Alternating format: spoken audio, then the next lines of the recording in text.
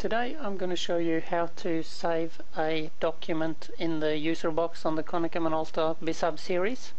So for this example I have a PDF here. It's a brochure or a catalog of the Konica Minolta bizhub C652DS. So I'm going to open that up, and the way we're going to store that in the user box now is we're going to prepare it just like we would print the document. So I go and select File, Print, and I'm going to select my printer here. I've got a couple of different ones, so I select the right one for this exercise, and I go into Properties, and you can see on my I've been using and I've configured my tab in this case to use to have all my options on the front page.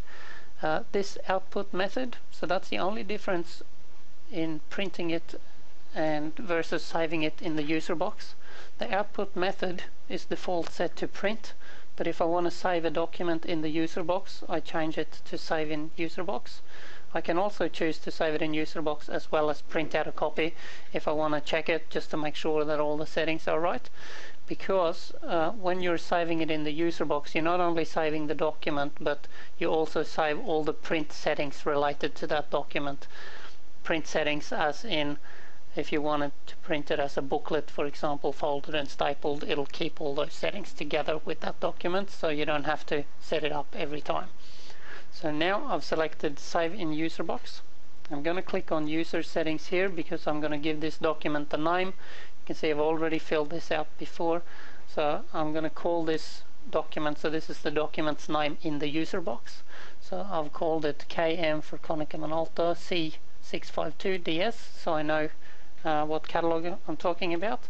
And you need to reference a user box number, and if you're not sure what the number is, because when you create the user box you refer to a name, the user box numbers start at 1 and move up. So if you have 3 user boxes, they will be numbered 1, 2, 3.